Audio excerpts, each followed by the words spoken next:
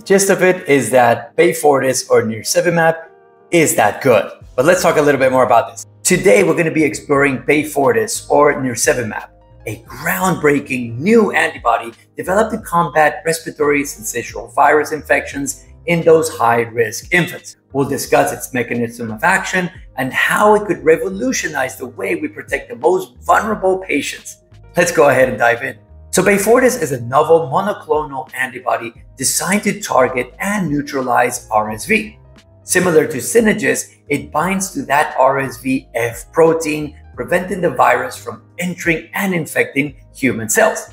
However, Beyfortus has been engineered to offer an enhanced potency and a longer half-life, which means it lasts longer in the body, potentially providing better protection against RSV infections. The mechanism of action for Beyfortus involves, as I mentioned, binding to that RSV F protein, which is crucial for the virus' ability to infect human cells. By attaching to the F protein, Beyfortus blocks the virus from fusing with the cell membrane. Without a membrane, it can't live, effectively stopping the infectious process.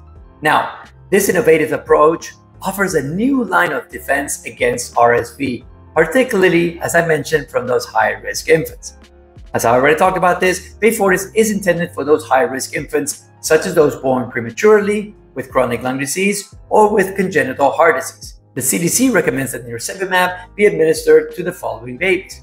It can be given to newborns or infants who are 8 months or less, who are entering or are currently in their first RSV season, usually happening sometime between fall and the spring. The second group is for infants who are between 8 months and 19 months, who are considered to be at higher risk for severe RSV and are entering their second RSV season. Infants at risk are more susceptible to severe RSV infections, which can lead, as I mentioned before, to emergency room, hospitalizations, respiratory failure, and even death. Beyfortus aims to provide extra layer of protection for these vulnerable infants during the RSV season. Beyfortus is given as an injection, usually in the thigh. A 50 milligram dose, which is usually about 0.5 milliliters, is administered in the infants who are less than 5 kilos, while 100 milligrams is given for infants who are 5 kilos or more. This is only needed once per season. For the shot, the study found that there were less than 1 out of 100 babies that developed a rash that was very localized and a localized reaction at the injection site in less than 1 out of 200 babies. So in conclusion, Beyfortus represents a promising new development in the fight against RSV infections in high-risk infants. Its mechanism of action and the potential advantages over Synagis could revolutionize the way we protect our most vulnerable patients.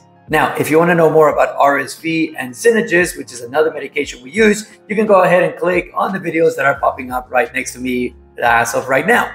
Okay, as always, this is Dr. Ford. I'm the Nikki Doc. If you like this channel, go ahead and subscribe. I appreciate you. I'm signing out, and I'll see you with the next video.